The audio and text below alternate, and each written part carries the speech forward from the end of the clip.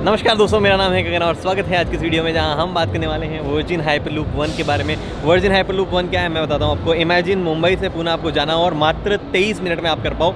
140 kilometre की distance है लगभग। कार से अभी भी 3 घंटे लग जाते हैं, 2.5 घंटे लग जाते हैं अगर आप तेज़ चलाओ तो, और ट्रैफिक हो तो 6 घंटे भी लग जाते हैं। इमेजिन वो आप मात्र 23 मिनट में कर पाओ, क्योंकि ये आपको करवा पाएगी और स्पीड होगी 1000 किलोमीटर पर आवर से भी ज़्यादा। ये कैसे पॉसिबल है, क्या ये चीज़ है, वो मैं आपको बताता हूँ। ये है वर्जिन हाइपरलूप वन।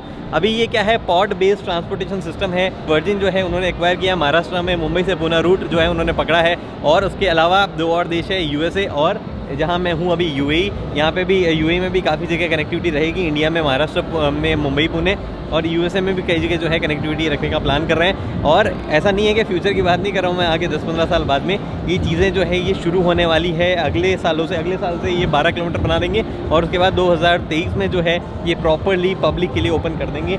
ये मेट्रो के फेयर के आसपास की चीज़ होगी, मतलब ऐसा कोई फ्लाइट का खर्चा नहीं है। इसका जो टिकट होगा वो मेट्रो की प्राइस के हिसाब से होगा। कैसे काम करती है, क्या कॉन्सेप्ट है अंदर जो है, वैसे तो ये खुद एक कॉन्सेप्ट है तो आपको एग्जैक्ट एज इट इज चीज़ तो नहीं मिलने वाली है, बट फिर भी मोटा मोटी आपको अंदाज़ा लग जाएगा। तो उसकी बात करता हूँ मैं अंदर चल के कि क्या चीज़ें हैं, कैसे काम करेगी। तो मैं आपको बताता हूँ ये कैसे काम करने वाला है। जब तक ये यहाँ वाली भीड़ कम हो तब तक मैं आपको बाहर से इसका कॉन्सेप्ट समझाता हूँ कि आखिर काम कैसे करेगा। देखो, अगर आप देख पा रहे हो तो यहाँ पे दो तरीके के स्ट्रक्चर्स हैं। एक तो ये प्रॉपर पॉड दिख रहा है आपको ब्लैक कलर में, और जो वाइट कलर में दिख रही है ये ट्यूब है। तो ऐसा इमेजिन करो, एक नली, एक पाइप है मेटल का, जो कि 140 किलोमीटर लंबा है। और उस पाइप के अंदर में एयर प्रेशर को कम रखा जाता है वैक्यूम क्रिएट करके। उससे क्या होता है, एयर प्रेशर कम होने से क्या है, किसी भी चीज़, जैसे गाड़ी अगर कम एयर प्रेशर में चलेगी तो ईजिली चलेगी, उसको ज़्यादा जो है एनर्जी की रिक्वायरमेंट नहीं होगी। एनर्जी जो फ्यूल से जनरेट हो, किसी भी तरह की फ्यूल से जनरेट हो, चाहे वो बैटरी से जनरेट हो या चाहे वो पेट्रोल या डीजल से जनरेट हो, तो उसकी कम रिक्वायरमेंट होगी। उसके बाद में अगर आप देखेंगे तो यहाँ पे जो ये चीज़ें आप देख पा रहे हो ना, ये आप ये देख पा रहे हो और ये देख पा रहे हो और ये जो देख पा रहे हो, ये बेसिकली आप इमेजिन करो मैग्नेट्स हैं। और मैग्नेट्स जो हैं उनके ऊपर ये ब्लैक कलर का पॉड जो है वो रहेगा। अब जब भी मैं पॉड बोलूँ तो उसको मान लो एक कोच मान लो, एक ऐसा छोटा सा जिसमें एटलीस्ट 20-30 जने बैठ पाएँ। अब वो उसके चुंबकीय अभाव से ऊपर हल्का हल्का ऊपर रहेगा। इसको इंग्लिश में मैग्नेटिक लेविएशन यानी कि मैगलेव कहा जाता है। और मैगलेव ट्रेन्स जो है वो ऑलरेडी कुछ कंट्रीज़ चला रही है, जापान, चाइना जैसी। जापान में उतने बड़े स्तर पर नहीं है, लेकिन चाइना में मैगलेव ट्रेन्स जो है वो प्रॉपर चलाई भी जा रही हैं। और ये मैगलेव ट्रेन्स जो है, क्योंकि फ्रिक्शन नहीं होता है ज़मीन और जो एक्चुअल टायर या जो भी चीज़ है उसके बीच में, क्योंकि कांटेक्ट नहीं होता है, तो इसलिए वो जो है ऊपर चलती है, इसलिए वो इजीली ज़्यादा तेज़ चल पाती है। तो उस सिचुएशन में जो है आपको एनर्जी कम लगती है। और अब इमेजिन करो, एनर्जी कम लगने पर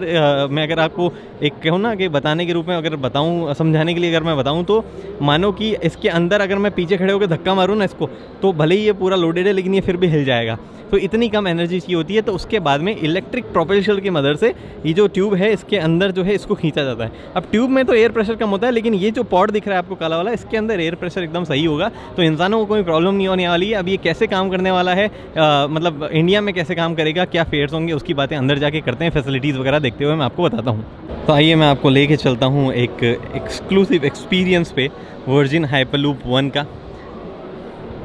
मान लो आप अपनी एक एप्लीकेशन से आप ऑर्डर करोगे कि भैया मेरे को हाइपरलूप से मुंबई जाना है, और जब इनफ लोग इसमें होंगे तो उसके बाद में जो है आप हाइपरलूप आपको पुणे से मुंबई ले जाएगा। इसमें A to B कनेक्ट होगा, मतलब आपको सीधा मुंबई से पुणे जाना होगा। ऐसे नहीं होगा कि भैया मेरे को बीच में लोनावाला उतार दो, वो वाला सीन यहाँ पे नहीं होने वाला है। तो एक्सक्लूसिवली मैं आपको बताता हूँ कि ये कैसे काम करने वाला है। मान लो इसमें 25 लोगों की क्षमता है और 25 लोगों ने ऐप से बुकिंग कर दी, तो एक टाइम हो जाएगा कि हाँ भाई इस टाइम पर जो है गाड़ी निकलने वाली है, इस टाइम पर जो पॉड है वो निकलने वाला है। उसके बाद में आप पॉड में आके बैठेंगे। ओके, तो अब देखिए अंदर हाइपरलूप में क्या कॉन्सेप्ट है। तो बेसिकली कैबिन में भी डिवाइडेशन होगा, business class, economy class type आप ट्रीट कर सकते हैं। तो उसके बाद में जब आप अंदर आते हैं तो कुछ इस तरीके का कॉन्सेप्ट है ये। अभी सिर्फ आप यहाँ पे देख सकते हैं, ये आपको स्पीड डिस्प्ले है। अब क्योंकि ये अंदर चलेगी ज़मीन के अंदर या जैसे भी वो ट्यूब के अंदर चलेगी, तो कोई विंडो वगैरह नहीं होने वाली, यहाँ पे सब डिस्प्ले वगैरह होने वाली है, जहाँ पे वाइटल इन्फॉर्मेशन आपको दिखाता रहेगा क्या स्पीड है, कहाँ पर चल रही है। जैसे ये दुबई, अबू धाबी या कहीं दिया इंडिया में होगा तो यहाँ पे वेस्टर्न घाट्स आ जाएगी। उसके बाद में कुछ और चीज़ें यहाँ होगी, प्रॉब्लम आपके लिए मोबाइल चार्जिंग वगैरह भी यहाँ पे शायद अवेलेबल हो, और आपकी सीट्स वगैरह जो है उसको हॉट कोल्ड जैसे भी आपको करना है वो ऑप्शन आपके पास यहाँ अवेलेबल रहेगा। सामने की तरफ एक और डिस्प्ले अवेलेबल होगी जिस पे टीवी या जो भी वाइटल इन्फॉर्मेशन है कि अगला डेस्टिनेशन कितना दूर है वो सब यहाँ पे अवेलेबल हो सकता है। उसके बाद में ये आप ट्रीट कर लो कि थोड़ा लोअर क्लास जिसका फेयर कम होगा। अभी जब फेयर की बात की जाए तो यहाँ पर आप ऐसा मान सकते हो कि फेयर जो है वो मेट्रो के बराबर होगा। तो मेट्रो अगर मुंबई से पुणे ट्रैवल करे तो आप ये मान लो कि मतलब मोटा मोटी मैं अंदाज़ा बता रहा हूँ, 500-700 रुपये ऐसा कुछ फेयर जो है आप मान सकते हो इसका। तो इतना कुछ ज़्यादा फेयर नहीं होने वाला है। ये वर्जिन हाइपरलूप का कहना है कि हम ज़्यादा फेयर नहीं रखेंगे, प्लस वो इसको कार्गो के लिए यूज़ करने वाले हैं। तो हो सकता है मुंबई पूना के बीच में अगर आपको कुछ भिजवाना हो, कुछ शिप करवाना हो, तो आप 5-6 घंटों में शिप करवा सकते हो। तो वो भी पॉसिबल चीज़ हो सकती है। 5-6 घंटों का बोल रहा हूँ, आपके मान लो मुंबई में शॉप है और पूना में किसी के घर पर डिलीवर करना है, तो उसके बीच का वक्त भी 5-6 घंटे में हो सकता है। तो वो चीज़ें हैं। फिलहाल इसमें सीट बेल्ट भी दी जाएगी अगर एकदम से रोकना पड़े। वैसे तो अंडरग्राउंड चलेगा तो ऐसा कोई सीन नहीं आने वाला है, बट फिर भी 1000 किलोमीटर पर आवर की स्पीड से जब चलता है तो किसी भी सिचुएशन में अगर रोकना पड़ जाए तो वो चीज़ है। देखते हैं इंडिया में 2023 यानी कि 2023 तक ये बन पाता है या नहीं बन पाता है, और अगर बन पाए तो बहुत ही बेहतरीन चीज़ होगी। आई होप मैं आपको दे पाऊँ फर्स्ट डेमो जब वहाँ पे ओपन हो। वैसे 12 किलोमीटर के लिए लोग पहले ही ओपन करने की प्लानिंग कर रहे हैं, बाकी ओवरऑल जो है पूरा कंप्लीट जो है वो 2023 यानी कि 2023 में खोलने की प्लानिंग है। ये है महाराष्ट्र गवर्नमेंट जो है वो इसमें सपोर्ट कर रही है। और बस फिलहाल दोस्तों वीडियो में इतना ही। उम्मीद करता हूँ वीडियो पसंद आई। दोस्तों लाइक शेयर सब्सक्राइब कर सकते हैं। अगली वीडियो तक दोस्तों हेलमेट पहनिए, सीट बेल्ट पहनिए, सुरक्षित चलिए। धन्यवाद।